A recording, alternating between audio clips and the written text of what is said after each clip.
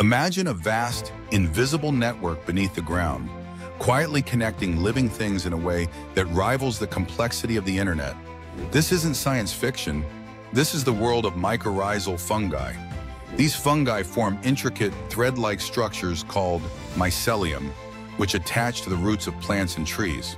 Through these microscopic filaments, plants can send chemical signals, share nutrients, and even warn each other about potential threats like insect attacks or drought. Some scientists call this the Wood Wide Web because it allows plants to communicate and cooperate, not just compete.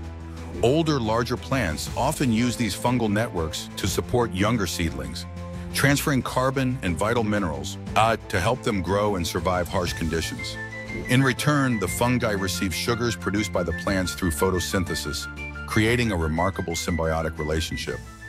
This underground network is so efficient and widespread that it can span entire ecosystems, shaping how plants grow, adapt, and thrive. Next time you see a mushroom, remember, you're glimpsing just the tip of a vast, hidden network powering the natural world in ways we are only beginning to understand. Like and subscribe for more videos.